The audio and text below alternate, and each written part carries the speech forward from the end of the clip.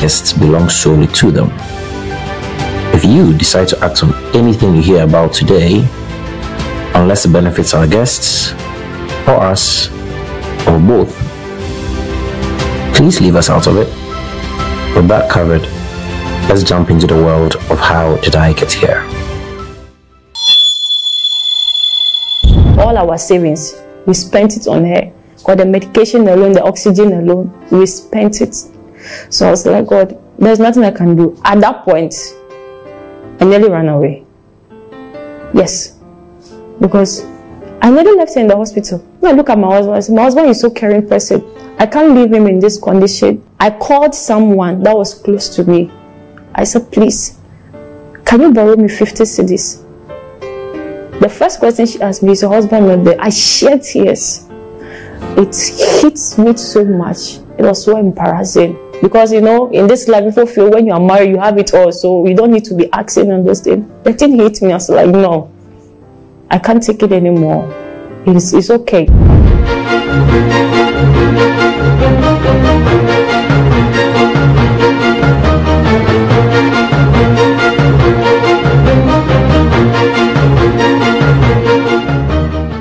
Hello, Joyce. Hi. You're welcome to How Did I Get Here. Thank you so much. It's great meeting you. Nice meeting you too. Shall we begin? Sure. Fantastic.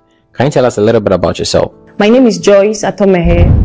I'm a fitness instructor, mother of 3, and married to a teacher. I'm a half Ghanaian and then half Nigerian. I love singing. I love playing football, volleyball, and eventually I church at Winners Chapel International. I live in Kaswa, and I eventually married a Ghanaian. So because of that, I'm here staying with him. So that is what I can say for me. Being both Ghanaian and Nigerian, can you tell us a little bit about that part of your life and how you ended up choosing to live in Ghana? Okay, so let me say eventually I was born in Ghana. We are 5. I have 4 siblings, including me, making 5. So I'm the last born, 2 boys and then 3 girls. So when I was small, when my dad died, that was when my mom brought us to Ghana.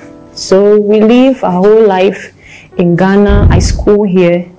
So after school, I came to Kaswa. I was living in the Volta region with my mom. So after school, I came to Kaswa, staying with my elderly sister. So when I was there, you know, hustling for job and to get job. So that's how come I met my husband, and we started dating and then courting and eventually got married and then have beautiful kids.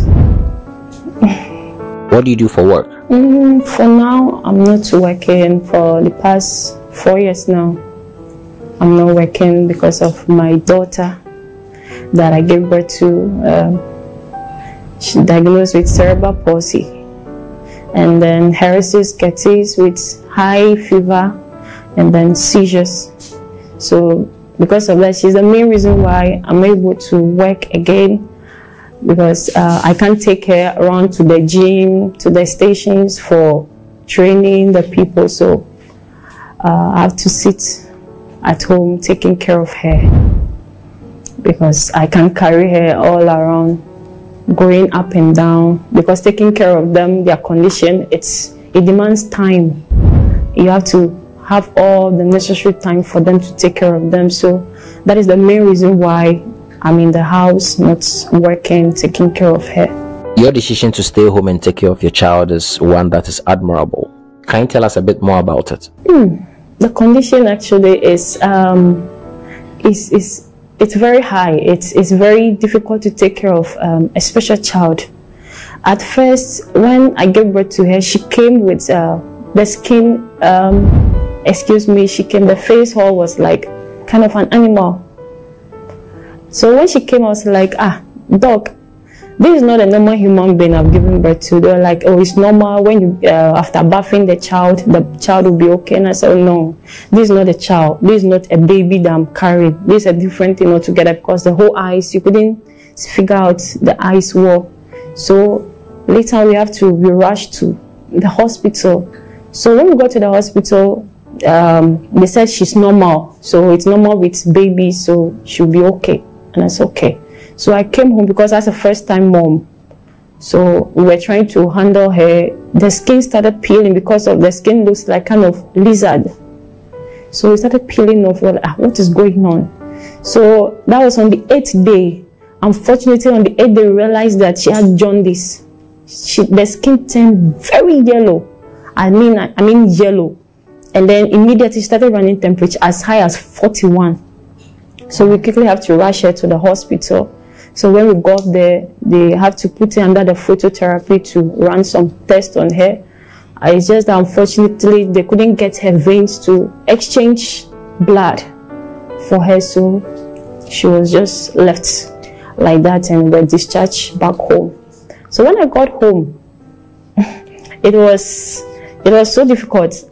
Because, you've given birth to a baby and you really want to have your child, playing with the child and doing all those kind. But I couldn't get that time because always you have to wrap the baby.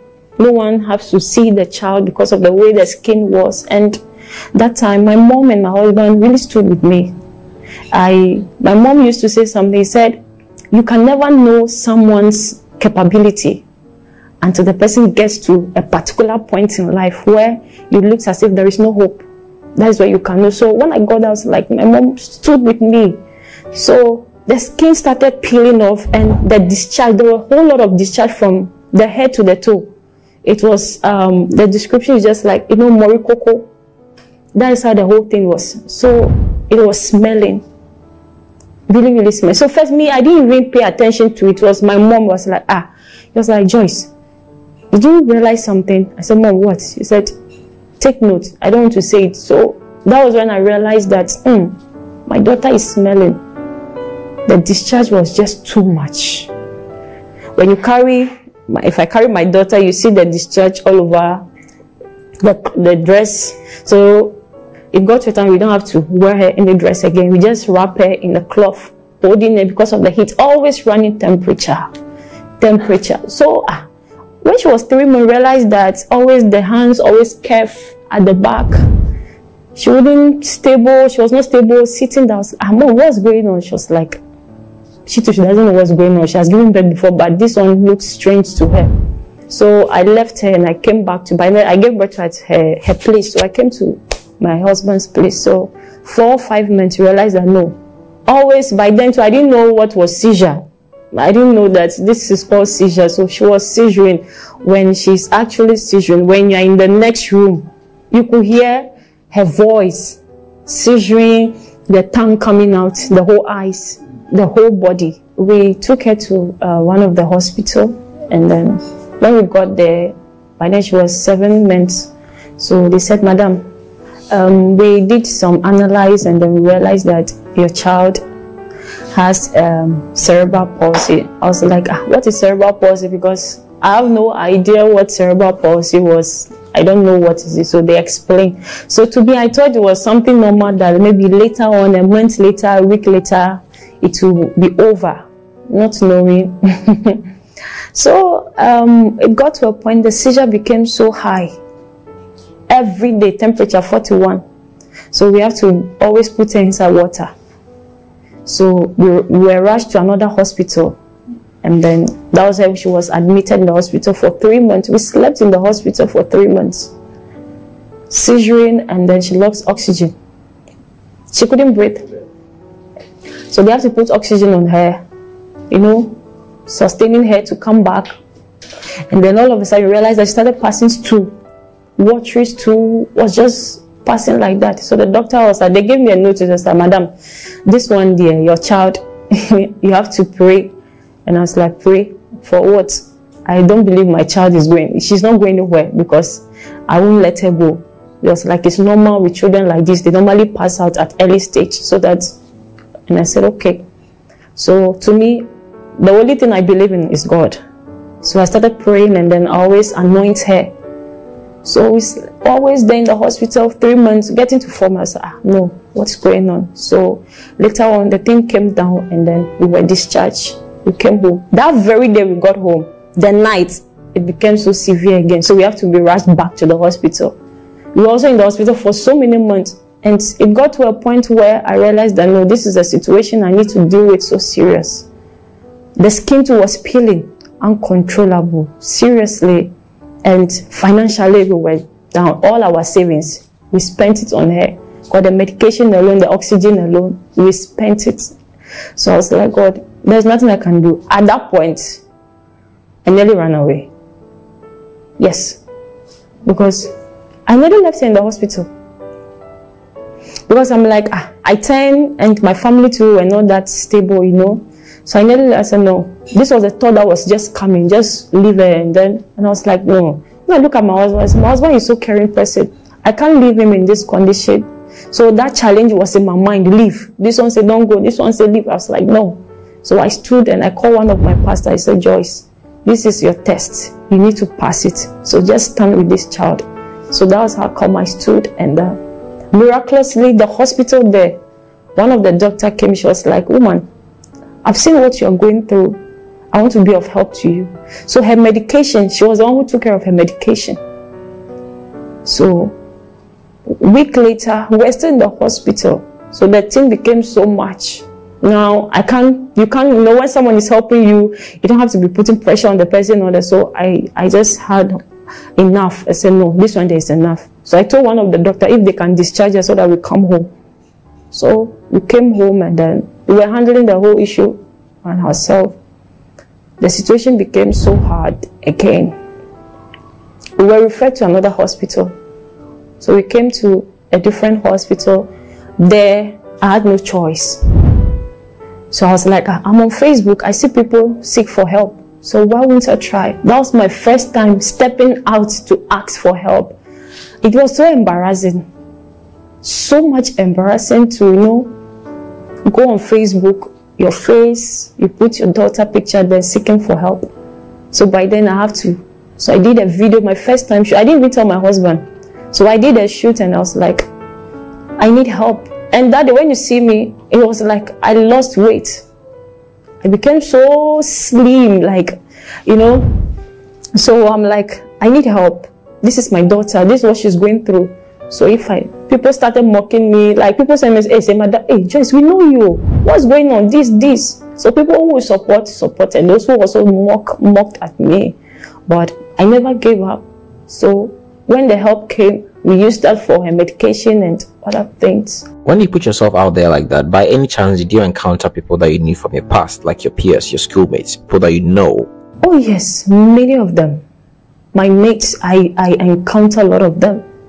And where the shame came was, someone you went to school with, and then they are in a position, and you also have your goals, you want to achieve this particular thing, and then you stuck at one place because of your child. It was when I saw it, and whenever they called me, they said, Joyce, is this you going through this? It pierced me. It's like it's so hurting. Serious. Seeing your mates, all of you went to school, many of them having kids, in a position that you dreamt of having, and then you stuck at one place. You can't just imagine. How old is your daughter? She's 3 years, getting to 4 years. She can't walk. She can't talk. She can't sit. She can't do anything. Eventually, even eat it. So the only food she sustained on is Cerelac. That is her only food. It got to a point we have to do surgery for her.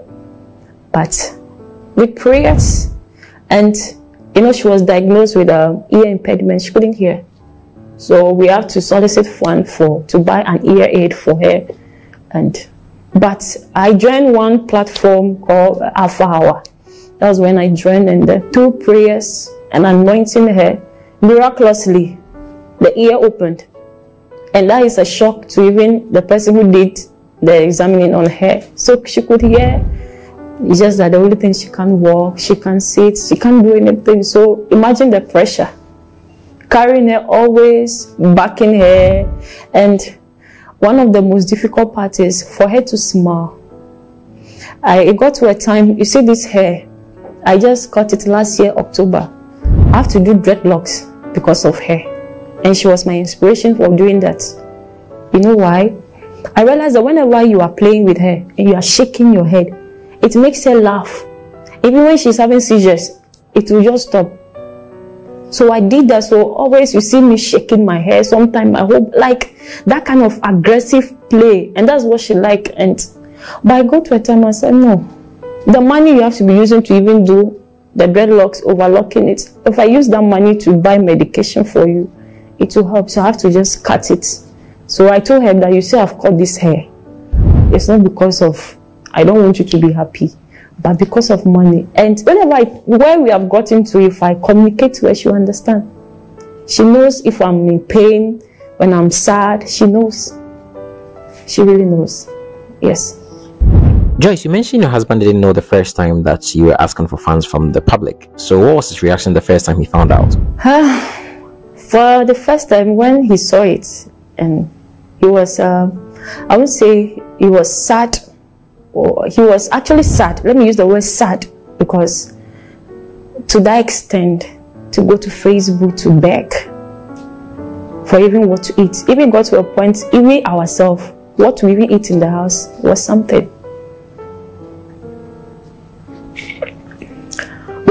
So when he saw it, he was like, Jane, what? And I was like, you should understand me. Even me as a woman, it's shameful to me as a woman to go to public to be asking for help. But I just forget about who I am as a woman. But I want the best for my child. So I told him that anything I can do except selling my body out, I would do it for my child to be okay. So he understood me. So he actually, he doesn't like the post. Whenever I post it, he doesn't want to watch it because it's so shameful. You understand? And his mates seeing it and all that thing. But eventually he understands. Even till today, that's what we do to seek for help. And I want to stop because help is not even coming anymore. Okay, you eventually do it. You do the video. People at the point, people were insulting me. They said, oh, you ask, you do this for yourself. And I said, no. So one day I got so angry. So I have to do a very live video, carry my child. And people saw it. By then, me even sitting here was grace. Myself, I nearly left. Yes. And my child, on several occasions, even this, her birthday, this January, she nearly left. She was going. When he said she was turning blue, the seizures, the skin turned so. When you see the picture, you can't stand, you can't be it. You say that, no, is it this child? And the skin was so unimaginable. It's just that it's so painful to have a child like this taken care of if you don't have the finance support. Children are precious, each in their very own way, and you've mentioned you have some really dark times. Do those dark times involve any regrets at all? The answer is no, I've not regretted. Because one of the things I've realized this child does to me is whenever I'm sad, she has a particular smile she gives. I don't know, and it's just like this, lightning, how light shines. Even if you carry her, you will feel it when she gives you that smile. I don't know how it happened. So whenever I see that smile, it makes me understand that I've not regretted having her as my child. And she has been a blessing to me. And one of the things she has caused me to know more is God.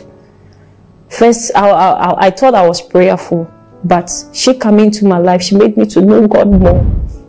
To know God more. To have time for God. That is one of the things. That is the best gift she has given me, to know God more. The funny thing about life is that we all end up in the grave. But it's the beginning and the journey that is different for everybody. When would you say it fully settled in your head, the circumstances that you currently are in? Okay, so that was last year when our landlady called us that her money for rent and the money we're having, we're supposed to use it to pay the rent. But because of her medication, her seizure medication, which is very costly, we have to use that money to buy us. Like, no. So if we should be stuck here, where are we going? That was the point the thing hit me so much. I said, no. So if I were not to have this condition, this wouldn't happen. But now this is the situation. And at that particular moment, there was not even food to eat. I'm telling you. Yes.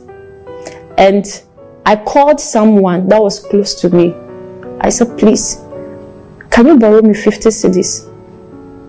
The first question she asked me, is your husband not there? I shed tears. It hits me so much. It was so embarrassing. Because, you know, in this life, people feel when you are married, you have it all. So you don't need to be asking on those things. The thing hit me. I was like, no, I can't take it anymore. It's okay. So that was when I just...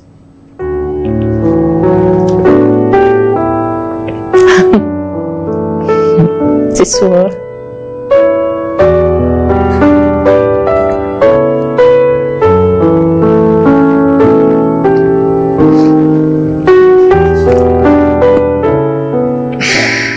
What are the doctors now saying about her illness, and what are your plans towards that? Okay, so for the doctor's plan, for now, eventually we're going to almost 4 hospitals. The big hospitals we should know about. We can't. They said there is nothing that can be done. Last year we were supposed to even take her to the US for treatment, but the money they mentioned was so huge, so we couldn't. So right now my stand here is, I say doctors have given up on her, but I have not given up on her. I see her very soon being made whole. So I'm not going to take care of her as a sick person or as such condition, because there is not only one condition she's going through, 4 conditions at the same time, one person. So my plan now is, I love fitness. That is what I love doing, and I'm going to pursue it. And aside that, establish myself in certain things, because now when you have a child with cerebral palsy and you are even selling something, people don't want to buy. Because I've tried it. Yes, people don't want to buy your things. And you see sometimes mothers even complaining they don't want to buy. So I actually plan of going back to my fitness, if it will cost me to even carry her there or even do it online. However, I just have to do it, because I wish I can even carry on my head to sell, because I've tried it before. That is point. I wish I can carry it to go and sell, but I can't, and the other brother too. So that is my plan for now. Just seeing her made whole, then I continue my life. But apart from that, it means eventually I'm going to sit at home taking care of her for the rest of. But apart from that, my faith tells me she'll be fine. Did your daughter's illness have any impact on your marriage? Let me say, that point, since the whole thing started, the new life started, we started having arguments because of the stress. But this one is stress, this one is also stress. You see, it started showing worse. But God in His own ways, we try to, you know, put things in place, not to. And where sometimes it affects is my stepson. I have a stepson, where sometimes the whole shout goes on him. So you see, eventually the whole thing, pressure is going to him. And at a point, it nearly cost our marriage. But I thank the Almighty God for sustaining us, because I am blessed to have such a man. If not by the grace of God, he would have left me long ago, because of the condition. Because most women, their husbands are no more with them. But me, I'm fortunate. I'm blessed to have him again with me.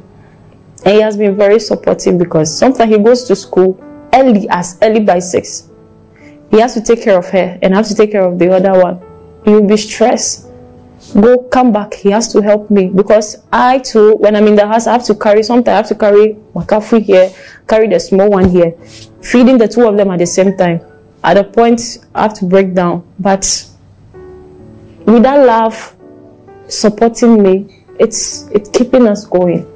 You are a brave and courageous woman for what you've been through and for what you continue to do for your daughter. And there are lots of people that are watching you right now who are also going through a similar situation and wondering, what to do next with themselves. What words of encouragement do you have for such people? Okay, so what I can say now is, anyone watching me right now, before you want to give up on your life, watch me, because I've not given up. Because having a child suffering from 4 conditions at the same time and still standing with God, you shouldn't give up. At a point, you feel like even killing yourself. You feel like running away. You feel like running from everybody. You want to be alone. But just watch yourself. If you are still breathing, that gives you hope. And that is enough for you to give the best to your life. Because you might kill yourself, but life still goes on. But you killing yourself doesn't mean that the situation is over. Someone is still going on the same thing what you are facing. So never give up. Keep on. Strive hard. And one of the words encouragement I can give you is keep the word of God inside of you, because it never breaks. And one of the scripture that keeps me going is Jeremiah 23:29. He said his word is like a hammer. It's like a fire that breaks every rock into pieces. So that word always keeps me going. And that is what has brought me to this far. If not, I would have given up. So don't give up. There is hope. And the future is bright with Christ if only you accept him into your heart. That's all I can say. Thank you so very much for those words of encouragement, Joyce. You're welcome. And I hope and I pray that your circumstances do get better. Amen. And what you have done here is phenomenal, sharing your story the way you have. Thank you, and thank you so much. You're welcome. Thank you. This show seeks to remind us that everyone has a story, and these stories can offer wisdom, provoke thought, provide comfort and community, and in the case of Joyce, remind you that if you win the battle today, then you live to fight for tomorrow. The ultimate aim is to inspire and educate, and also highlight the remarkable human capacity for growth and adaptation, because life twists and turns can lead to unexpected destinations where we will definitely ask ourselves, how did I get here? Cheerio, guys.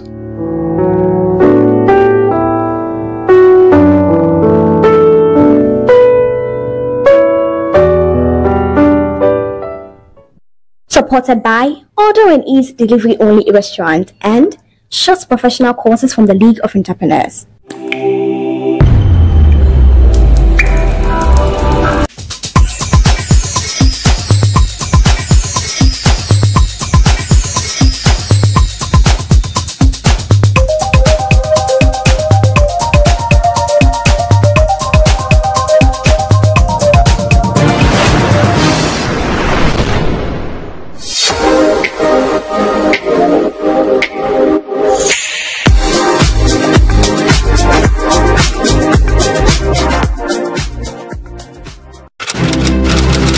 Before we get started, here's a little something our lawyers insisted we share with you.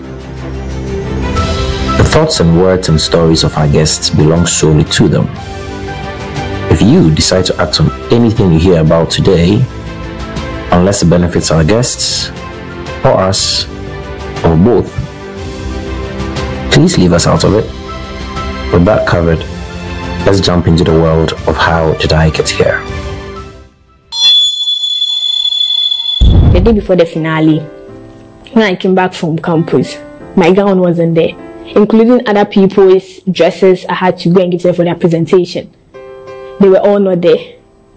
Not knowing my mom had taken all because she didn't want me to do the pageant. And I was like, really? I cried till the next day.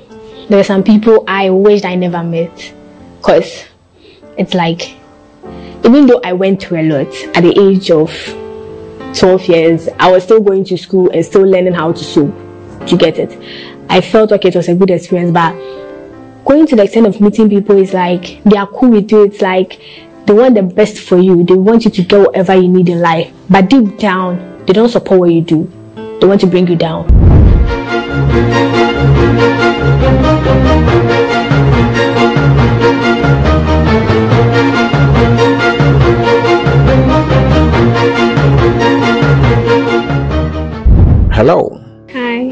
good to have you here. Thank you. I hope you're good and you're ready. I'm ready. That's great. Tell us a little bit about yourself. Okay, so Lillian Dinali Okun is my name. I'm 19 years of age. I'm a fashion designer and a student. I'm also a Ghanaian, but a little of foreign breed in me. Yeah, so that's what I can say for now. Can you tell us about the little bit of foreign that is in you? Okay, so my mom is not a Ghanaian, but my dad is a Ghanaian. Yeah. And where's your mom from? She's from Switzerland. Is that why your face is shaped a little bit foreign? I kid. Maybe.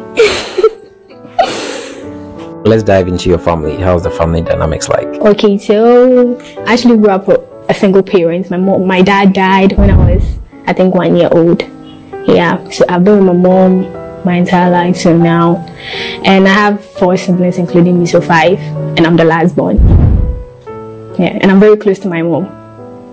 So I'm normally called Mommy's Bottles. What? Yeah. I don't want to assume I know what that means at all.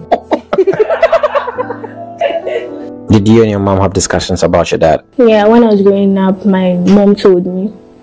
And it really hit me when I was growing up, because I think going to school and while I was schooling, because my dad was a custom officer, most of the students that come around, their dads come to pick them up and other stuff. So I sometimes sit aside and be like, why me? Why is it that I don't have a dad to come and pick me up every single day to tell me, baby, I love you? Or maybe he's always there for me, the way they come to pick their children up, send them out and all those things. Yeah, it's like my mom was the only one there. So your mom has been there the whole time? Yeah. How does that make you feel?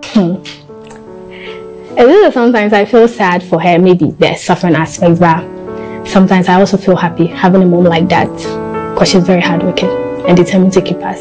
You mentioned the suffering bit. Yeah, so a lot of the time, if you have 2 parents, let's say maybe your mom is going to take some parts, your dad is also going to take some parts, but here lies the case, everything is on her, you know, and being a eating, your schooling, your school fees, what you're going to wear, everything is going to be on her. And if you set aside and you see my mom from a distance, you see sometimes she thinks a lot. And it's one thing that breaks me down when I see her like that. Have you had discussions with her on this? If you try talking to her like that, it makes her very emotional.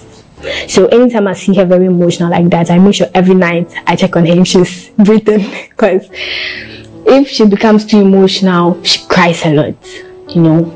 And it's one thing that, you would see that it's really painful. It's understandably harder to move on after the passing of a husband. Have you seen her made any attempt to move on with someone else? No.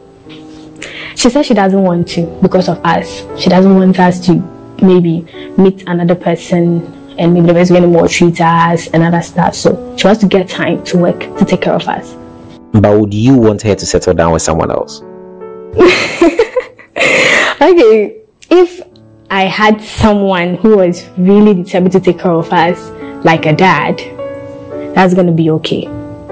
But most of the way my mom was speaking, from her perspective, you can see that most of the guys that come around, they come because she has her own house, she has her own thing, so they just want to come in, you know, so she doesn't want to get married. How's your relationship with your siblings like? They are very cool, very, very cool. Yeah. Oh, that's good to hear. Tell me about school. Okay, school is fine, school is nice, but just that I normally get little challenges in school. That's because I'm not she's my friend type, like befriending females. I always want to be around males. Yeah. Now, how did that come about? Okay, so I've looked at certain things, and I think way back in SHS, I had this female friends, and I was willing to actually give everything I had, because I felt friends being there for you is one thing that if you are down, it's going to help you, because I was also the down type. So I helped them and everything, but it got to a time, it's like they were backbiting. We were 3 girls, yeah, but 2 actually turned their back on me, and even that was my first time befriending females, because way back, I think in JHS, I was only with males. I eat with males, I work with males, everything with males. What are some of the things that they said behind your back? They said, I feel my mom is a white, and I'm too low. They said one thing that really hurts me. They said I listen to what they say and go and tell other people, which was wrong. the two who actually took their parts, one was the one doing that. Yes. So I think later, when we came to university before they discovered Daba, at that time I had moved on, so, and I wasn't ready to reconcile with anybody. I assume you have a lot of male friends now. Yeah. A lot. And are they friends? Friends. So male friends and Kwa? Male friends. No female friends? Oh, no. Female friends, no. Okay, yeah, I think I have one female. I met her in the university. Yeah, Mariam. She's a Muslim, but I think she also moved from our place, so our school, so she's no more there. So now I work alone. Unless my male friends come around, then, yeah. So what are some of the experiences that shaped your time in school? So I'm offering fashion designing, okay, in school, and because I'm not a friendly type in school, I'm very friendly, but to the females I'm not, because I don't want them to get the chance to speak to me or to talk about me anyhow they want, but not knowing that I was wrong. Even though I don't talk to them, I don't give them the chance to get closer to me. They talk a lot. Being in my dressing, being in the way I speak, being in the way I'm through my lectures and other stuff, they still talk about it. Did you go deep into the fashion? Yes.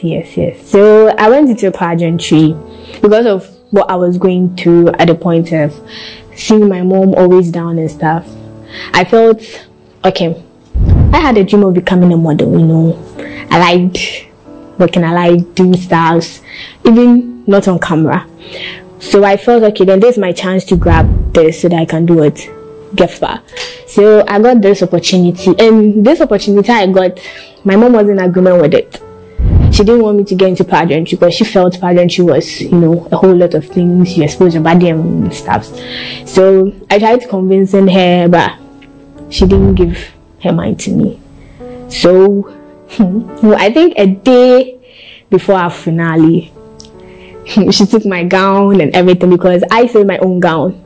I was a fashion designer. I didn't want anybody to sew my gown for me. So they gave my material and stuff and I went to sew it at home. So I think the following day when I came, the day before the finale, when I came back from campus, my gown wasn't there, including other people's dresses I had to go and give them for their presentation. They were all not there. Not knowing my mom had taken all because she didn't want me to do the pageant. And I was like, really? I cried till the next day and I decided not to stay home. I felt maybe a way could come around that I would still participate in it. So even living home, because she took everything, my money, my everything. So I didn't even get what's the name, lorry fare to go to campus or something. So I called one of my male friends and he helped me out. So when he sent me the money and everything, I went to campus. When I was left with my gown, I was going to wear my heel. If I'm to change or my makeup, my hair, and the contestants who were having their dresses with me for their presentation. So I was confused. So thanks be to God, okay, the contestants had other things they were to wear. And when it came to me, it became a problem, you know. It became a very huge problem for me. So my male friends that I had, they were the one who volunteered and contributed to go and buy a new cloth for me. So at that point, I couldn't sew, I couldn't do anything. So what came into my, I had to do dripping. And the dripping, it's likely, I'm wearing heels, and the heel is almost like 4 inches, 5 inches. So what if I step on the drip? Because it's all with pins and stuff. So I was still thinking, and I had no option than to do dripping. So within the GP, after we did whatever I wanted, I just did the dripping. And even though I was going on this, I was still afraid that my gown would, understand, because my hair was long. So during everything we went, so I think when they were about to choose, we were 20, so they had to move 10. And the 10, that was 10 males, 10 females. So they would take 5-5, you know. So when they took the 5-5 from it, I think the first 5 girls they were taking, I was part. I was like, wow. That's what my mom say. She'd be like, into me, choir. Do you get it? So I was really down, but fortunately for me, they actually called me back and they brought someone else and they were evicted. So I was left with 5-5. I was there, yeah, first runner up, I didn't hear my name. Second runner, even most eloquent, no. Most talented, no. Nothing. So I just felt, that was it. So I was just in a hurry to leave the stage.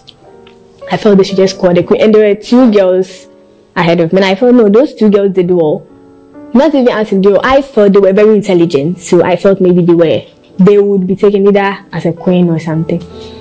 So I was there. They were mentioning. I was there. They just mentioned my name as a queen. I didn't know what to do. I just started crying because I wasn't expecting it. I wasn't expecting it at all. I wasn't. So that was how it. Yeah. When you go back home, what was waiting for you? My mom was giving me attitude. She was like, she didn't tell me to go and do it. Even my gifts and stuff they gave to me, those who supported us and stuff, she said she won't touch anything because she didn't tell me to go and do it. And at that point, they gave me a scholarship, and they gave me 2,000. Yeah. She was like, she won't touch it a whole lot, but I just felt it's because it's fresh. But as time goes on, she's going to understand because I didn't come back in vain, you know, because there was something that was going to help. At least my school fees will be paid for a year, and that money that's for a year, it can actually do something. So she still doesn't support your dream for fashion? No, she does. What changed her mind? I don't know. Maybe she's the one who took my money from me. Okay, so you managed to convince your mom about the fashion, but what about the modeling? When it comes to the modeling career, she doesn't support it that much. She feels it's about exposing your body, you know. Yeah, but I also feel I want it to be like something that can empower people, something that can impact something into people, not mainly you exposing your body. Do you get it? That's what I really want to do now. So that she would know it wasn't because I wanted to expose my body, but I wanted to do something good out of that. Do you have any plan for if she doesn't come around on the modeling? Oh well, if she doesn't, I'll just abide by her things, her rules, her everything. Yeah. You'd be willing to sacrifice all that? Yeah, and I'll focus on my fashion designer. Really? Okay, my question is, if you're willing to sacrifice it right now, then why didn't you do that when she was against it during the pageantry? Because at that point, I had no option than to do it. Because we had done our grooming for the past weeks, and it was just one night ahead. And if I was to take myself out, there would be one person missing, and it wouldn't be possible for you to go on like that. So I just had to do it. Let's hope it doesn't come to that. Do you have any backup careers aside the fashion and the modeling? Yeah, nursing. Do you plan to blend fashion, modeling, and nursing? Yes. When it comes to the nursing, I've not yet started. I'll start schooling maybe next year. But the way I think I can add up all those 3 things is, for now, I've started an agency. And that agency, I feel I have people, siblings who are really trusted that I can put them on that side to help me out. And when it comes to the fashion is not an everyday thing. I do that at night. Yes. And I don't go to campus every single day. So I feel I can put a fashion down for some time, pursue my nursing. When I'm done, I'll pick up together. And I know I can do that. You are very well articulated, and you've been able to paint a picture for us to see how life growing up as Lillian has been. What would you say are some bad experiences that stood out from your childhood up till now? Meeting certain people in my life. How so? There are some people I wished I never met, because it's like, even though I went through a lot at the age of 12 years, I was still going to school and still learning how to sew. Do you get it? I felt okay, it was a good experience, but going to the extent of meeting people is like, they are cool with you. It's like they want the best for you. They want you to get whatever you need in life. But deep down, they don't support what you do. They want to bring you down. And it's one thing that I dislike. I wish I never met certain people like that, because I met one girl who was willing to help me out. Yeah, I think I wanted to start this agency some time ago, but I didn't have people to support, because when you're starting, they want it to be money, do you get it? But I was looking for people who were determined, people who were ready to work with me without thinking of the payments now. Like an agency? It's something like a modeling agency, but not mainly modeling. I want to do mentorship, I want to do ushering, I want to do the modeling, and also the runway walking. And you found a supporting friend? Yes. So she told me she was ready to help me out, telling me a whole lot, motivating me. She knows I can do it. everything, not knowing. She was also sitting with her friends, telling them how she wanted to bring me down. You get it? So I think when I started some time ago, she was the one who spoiled everything. I even discovered it when everything was spoiled. And her friend she spoiled me to became close to me, and she saw I was a cool person, I was a nice person. So she's the one who exposed everything to me and how my things went down. And I was like, oh really? So I advised myself, and even though I was heartbroken, I thought I don't have to let that bring me down, so I have to build up upon myself. Because my mom always tells me that the way she has been a good woman to support us, I don't think I want to grow up and maybe if, I'm not saying that should happen, but in case my husband passes away or something, I can also take care of my children. So I felt, okay, then let me just stand up, do whatever I want. Because if my mom has 5 children and she's able to cater for every single of them, how much more just a single me, without children, without anyone, I'm being taken care of. So I just picked myself up, kept things together. And these same male friends I have, they are the same people who helped me out. Until now, they are the same people helping me out. Okay, you just mentioned your male friends help you out. Are you dating? Yeah. Does your mom know you're dating? Yes. She's fully aware? Yes. You said, am I dating? I was. Yeah? Yes. Okay, was dating, and your mom knew about it. Was your mom okay with you dating? Yeah, she was okay. She feels she would do it. Do you get it? So she feels it's better she gets closer to you, know what you're doing, advise you on what you're doing, so that maybe you don't bring problems to yourself. But she's not going to tell you to stop, because she knows Okachi will say Jaika, you still do it. There's a perceived notion that foreign parents are encouraging of their kids. They give the leeway for experimentation and communicate quite well with their kids. Is that your experience with your white mom? Okay, my mom, she's strict sometimes, you know. Yes. But I always tell my friends, it's those who came out of money, like my aunties and other people, so she doesn't see, if her child is to fall right now, she knows obviously I'm apijano. Do you get it? But when it comes to my aspect, my mom feels you have to train the child.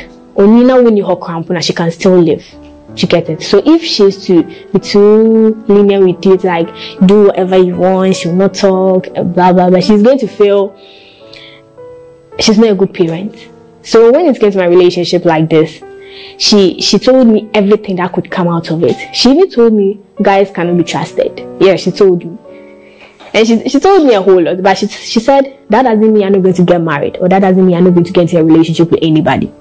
Yeah, so she told me that at my age, I'll see a lot of guys out there who are going to be nice, who are going to be caring, all sort of things, but I should really be careful, of course.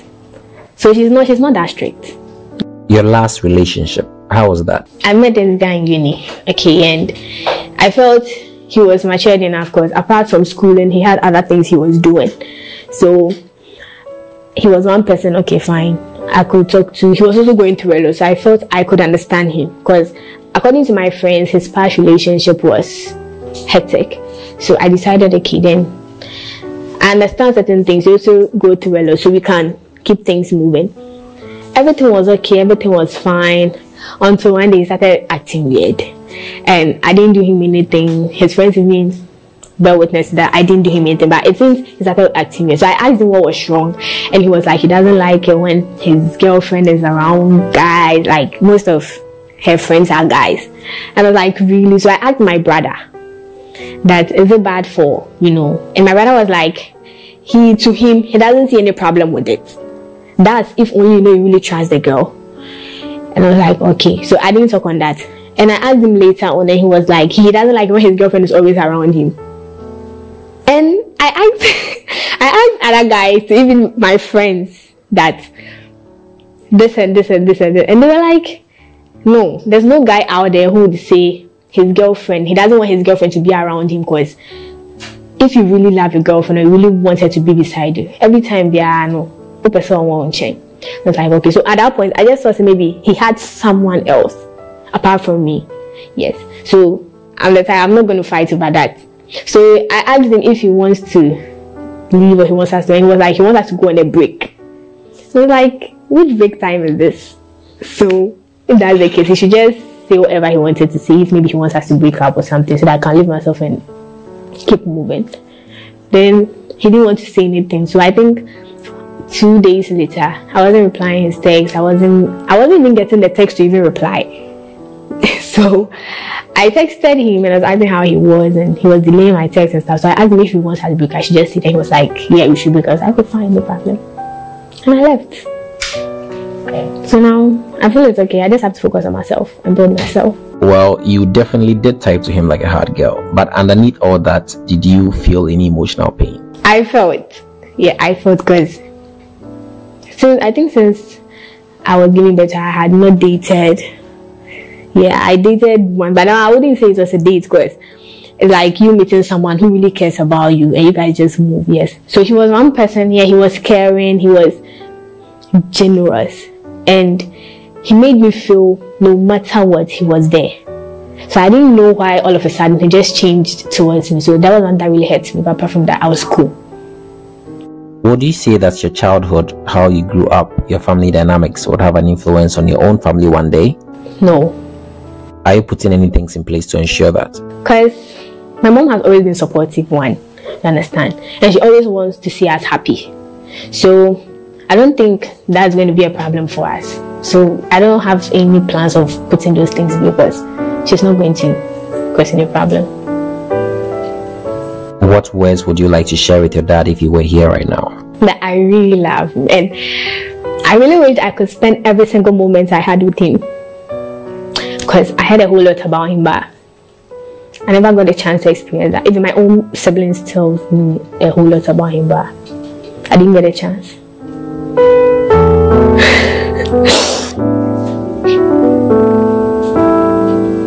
There are many cultures all around the world that believe that the dead might be past but they are not gone, and that they live amongst us. They hear and see whatever we do.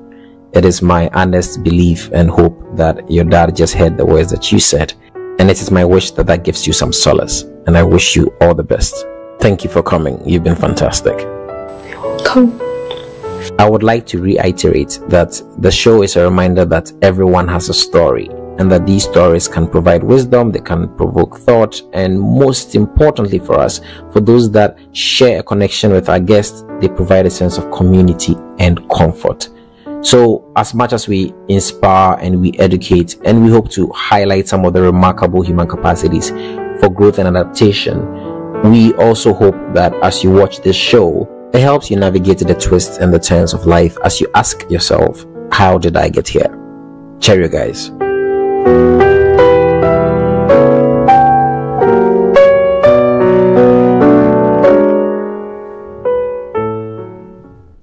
Supported by Order and Ease Delivery Only Restaurant and Shots Professional Courses from the League of Entrepreneurs.